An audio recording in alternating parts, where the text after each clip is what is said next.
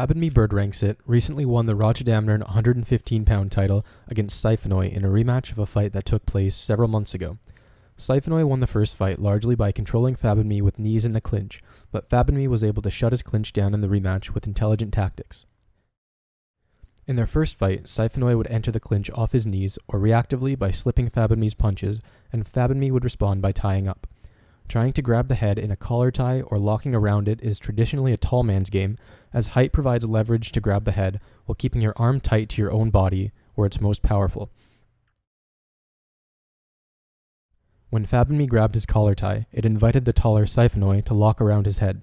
From his lock, Saifahnoi could match Fahbunmee's height and use his head to frame off while flaring out his shoulders and back, giving him space to throw hard knees, while the shorter Fahbunmee was forced bolt upright, having to make do with short punches and elbows.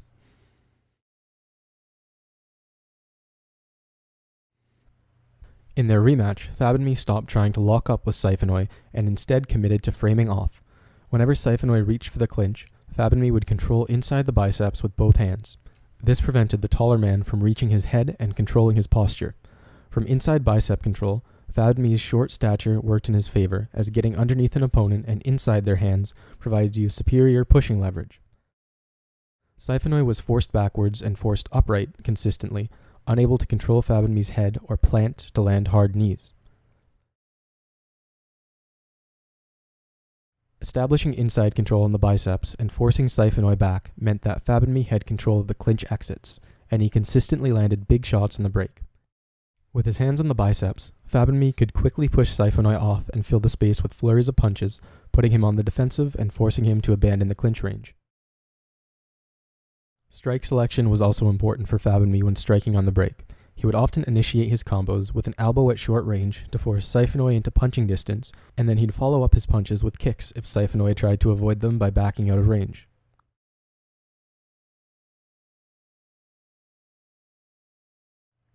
Fahbunmee employed consistent lateral movement to defuse Saifahnoi knee and clinch entries.